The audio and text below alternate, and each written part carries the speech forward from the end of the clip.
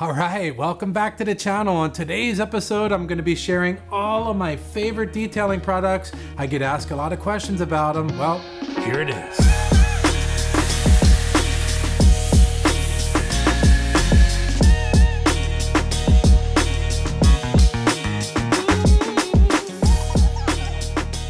All right, so let's get started with cleaning those wheels and tires up. My two favorite products to do that. First off, P&S Brake Buster. This stuff is more of a light duty. It's great for those maintenance washes, very economical, and you don't have to worry about it eating into those rim faces or tearing your coatings off. Perfect for that. When you have the super dirty wheels, you're gonna want to move up to something like Adam's Wheel and Tire Cleaner. This is a much higher pH. It's still safe on rim faces, but it does have some teeth. It is gonna cut in there, requiring a little less agitation. Then we'll move over. We're going to put this stuff on with the foam cannons. My favorite way to apply it. Keep in mind it does dilute it. It's running through the pressure washer. Water's mixing with it. So a little bit of product goes a long way and you get that killer foam. For those of you that don't want to do it that way, pump sprayers, they work great. Perfect for putting it on, a little bit more elbow grease. And I recommend after you use a pump sprayer, just go ahead and pump some plain water through it so you don't have that high pH chemical eating at your foam heads. After we get the foam applied, we'll go ahead and hit it with our favorite brushes from top to bottom, get it all cleaned up. Then we'll use the dryer. Normally I wait till the end of the wash process before I dry the tires and wheels,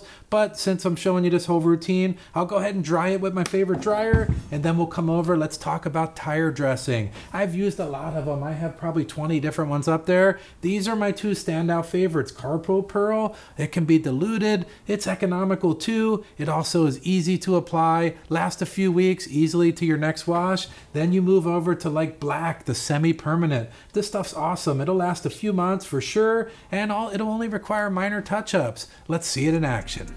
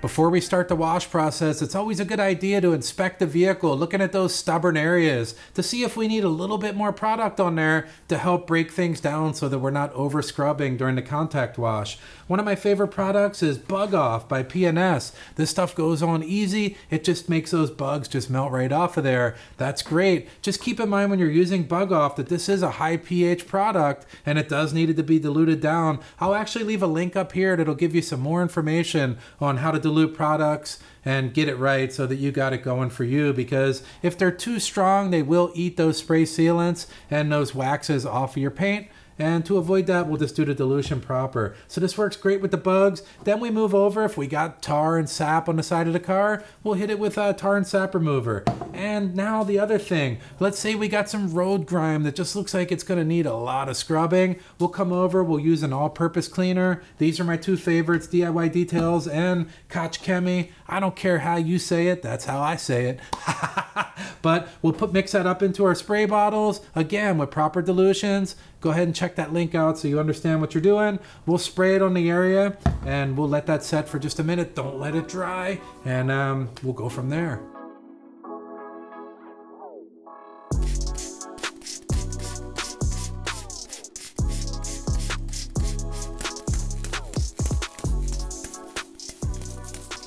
So if your car is really dirty, those pH neutral soaps just aren't going to get the job done. They provide a lot of lubricity and a lot of foam, a lot of suds, but at the end of the day, they don't have that higher pH to put any teeth on it to actually get that dirt to come off. So what I like to do, I like to stay within the brand. My favorite two all-purpose cleaners to mix in with the snow foam would be Koch Chemie Green Star mixed with Gentle Snow Foam, or I like the DIY Details all-purpose cleaner mixed in with the Incredible Suds. We'll mix it up, put it in the foam cannon, spray it on, and we'll let that dwell as long as possible. This is where we get into that thicker foam, clings on the paint longer, allows that product to do its job longer. Don't let this stuff dry on the paint. This is just a pre-wash, just to get that extra stuff that's clinging on to the paint, the dirt, the contamination, get what we can off prior to the contact wash. Let's get it going.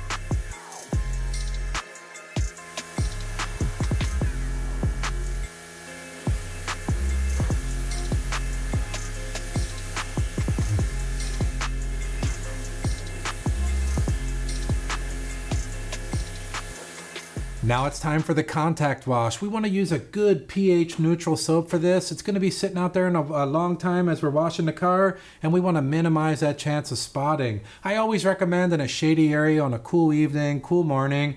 But with that being said, we got Adams Mega Foam. This has won every foam competition against everything I've put it up against.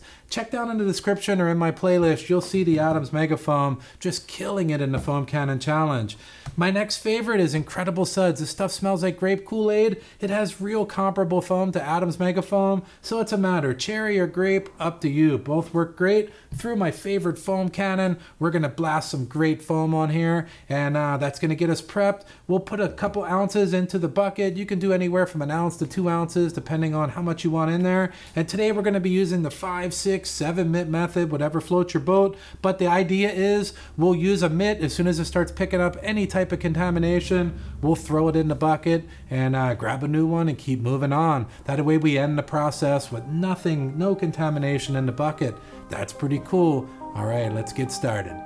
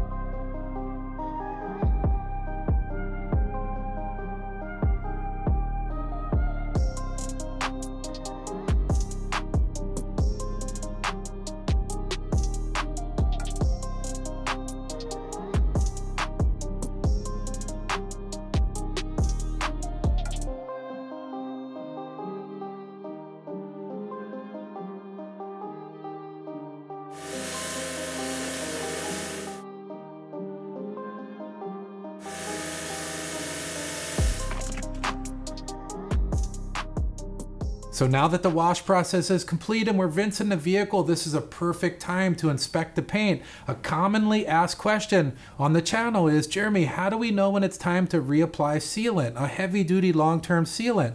Well, when you're rinsing the vehicle, you're gonna see the water beading, sheeting, and just falling off the paint, indicating that the sealant is still working great, and just a topper or drying aid is gonna do the job. But in some cases, like on my Model 3, you're gonna see that from driving down these unimproved roads, rocks kicking up, just gnarly road contamination, it's kind of worked its way through the sealant and even into the ceramic coating in this case, and it needs a new touch-up on the sealant. So you'll see that the water, when it's being sprayed on there, it's just not beading, it's not sheeting.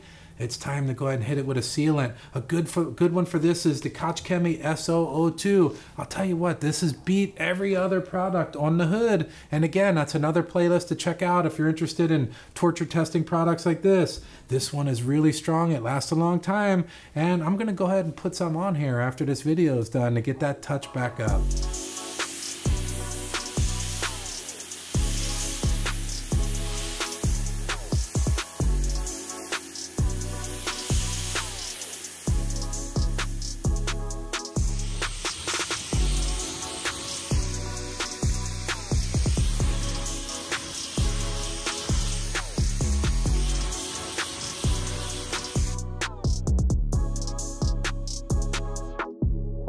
It's time to dry the paint, and I'll tell you what, hands down, my favorite way of drying a vehicle is with the Ego leaf blower with the stubby nozzle. This thing works insane, I'll tell you what, but it does require a hydrophobic coating on your paint that allows it to bead and sheet off, so when you're blowing it, it just blows the water right off the paint. If you don't have that, this is not going to be a good option because it's going to stick and it's kind of going to be a little bit of a nightmare. But with that being said, even after we use the leaf blower, we're still going to have some small dribblies, some areas that we're going to have to catch with some touch-up, and my favorite product to do that is drying aid. This stuff works amazing. It's colorless, odorless, it leaves some medium durability protection on there, and I'll tell you what, it's super slick to the touch after it's on. And I'll be using my medium-sized gauntlet towel. That's going to get me all the way around the vehicle with no issues whatsoever, because you kind of need to be able to spray it on, buff it, and then flip the towel and buff it to a nice shine, and a little extra towel is going to help do that. My old-time favorite product, Bead Maker. This stuff has been long-standing, doing great results for a long time. Some people claim that it does attract dust. Jamie the cleaner had a cool idea: mix a few ounces of Dream Maker into the Bead Maker mix, and it does reduce the amount of dust that's attracted to it, makes it a little easier to work with, and I'll tell you what, I agree with that. That's a great idea. And also, I like to use my orange Bead Maker towel. I like to be color coordinated, as you can tell, so I'm not mixing towels up from process to process. Now, is a leaf blower necessary? No, it's not. Just use the larger drying towel. This is the Gauntlet big towel, and it's double-sided. It's two pieces of fabric sewn together. I'll tell you what, this will get you all the way around a large SUV without wringing it, without being full of water, anything like that. It's a great towel. Let's get this thing dried up.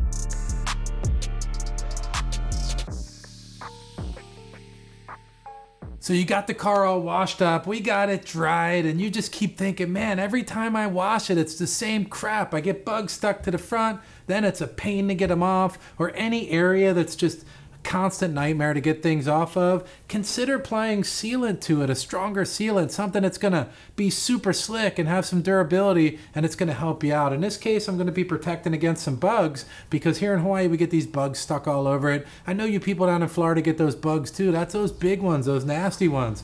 But so we'll go ahead and hit the front of the car with a good hardcore spray sealant. It's gonna make cleaning it up really easy next time. Watch this.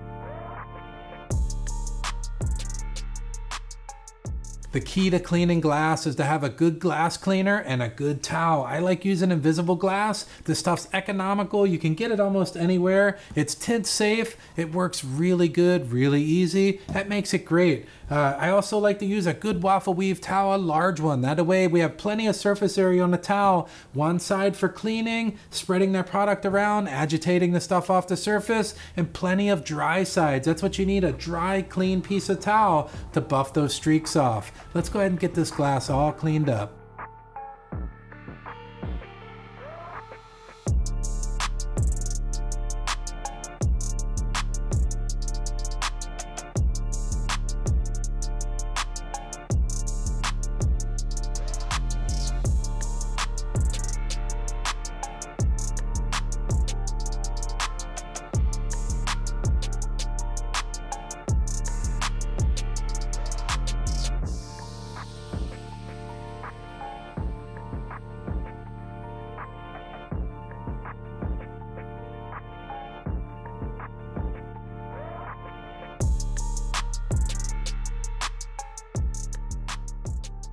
So it's been a long day. We put a lot of work in. Now it's time to jump in and get that interior cleaned up. And some of my favorite products to do that are right here. P&S Express Interior Cleaner. This stuff smells good. It's economical. It can be diluted, so a little bit just goes a really long way. We put it into our favorite spray bottle. We put it all over the interior. It's really easy to wipe on, really easy to wipe off. And again, head to that dilution page so you can see what a proper dilution is. You can dilute this anywhere down to 50-50 and even beyond. Running it 100% would be something really dirty, like an old farm truck seat or something like that. So there's multiple ways to apply it. I like using the brushes. You can really control where you're putting the product. You can also, have a good time using this equipment. It's good in the hand, works great. A lot of people just use microfiber towels. That's great too. Spray it on the towel, wipe it on. You can get the job done that way also. Now, another common question on the channel, how do we apply UV protection? So there's multiple products for that.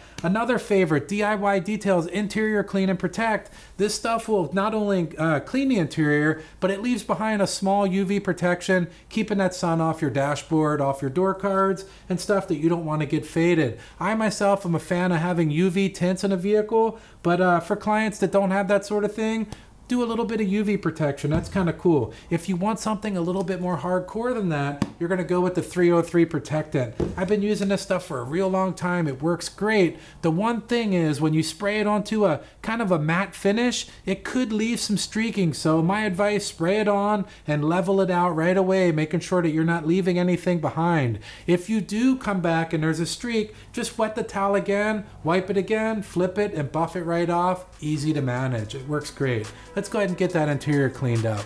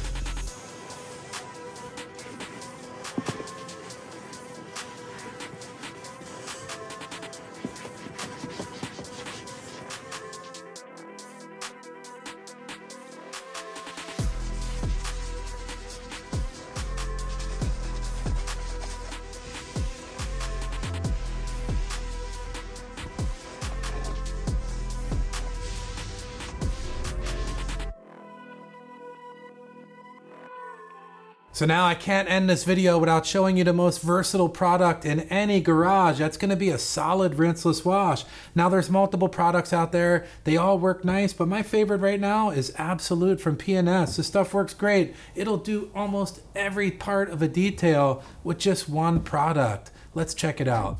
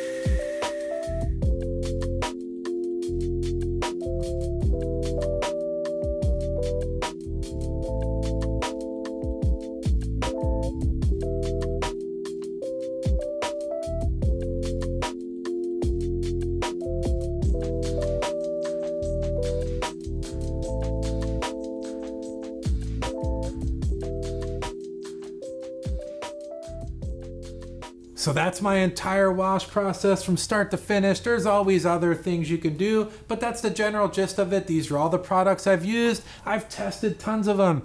You know, I have all kinds of products here I bring in to test for the channel, and these have made their way to the top as my favorites. So you're gonna get great results with these. I have links to everything down in the description and over on my website. And over on the website, there's gonna be commonly asked questions and more detail on all these products to try to help you out. But if you have any questions, leave them down in the comments. Also, let me know in the comments, what are you using for your wash process? And any details on it would be awesome. I appreciate it, but right now, these products, oh man, those things are awesome. That's what I use. You're gonna dig them, I guarantee it. And consider subscribing. Why not? It's free, and I'll see you in the next one.